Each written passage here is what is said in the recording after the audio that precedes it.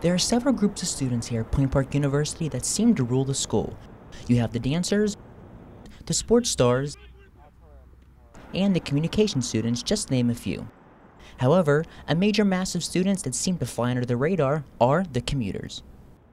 It's a lot cheaper and easier for me to commute to Point Park. Living on campus is expensive and I live so close, so I might as well just commute. Most people accept that university life is not always exactly how real life is going to pan out. Commuters get a taste of that even if they're living with their parents beforehand. People who live on campus often don't get that consideration until they have their degree, they're out the house, and they're like, okay, now what? Like Hannah, Sarah is a part of the 75% of Point Park University students who commute. She also is the president of the Commuter Club. Commuter Club, we call it an interest-based organization. However, there is an element of community service to the commuters.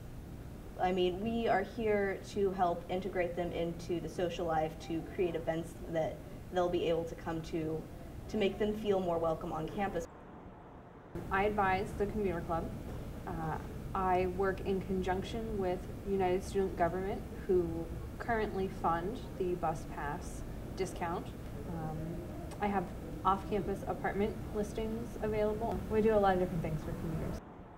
Sarah spent some of her spare seconds on campus here in the Commuter Lounge. Commuters are encouraged to check the bulletin boards, catch up on their Z's, or play a game. I think the hardest thing is starting to get involved. It can feel difficult to get involved. However, the effort that it takes just to get involved and incorporate it into your routine is absolutely worth it. One main issue right now is transportation.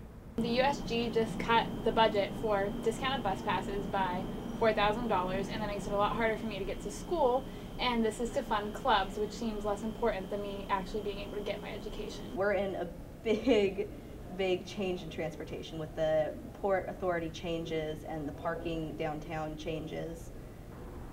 Parking's the big issue right now. Aside from trying to tackle the commuters' concerns, the club is preparing several events to engage commuting students' participation. We're hoping for enough money to do a monthly Coffee for Commuter, also called Commuter Breakfasts. It's an event that was started by the Office of Commuter Affairs, and it would be, breakfast food, a relaxing atmosphere. I'm AJ Zala, Point Park University.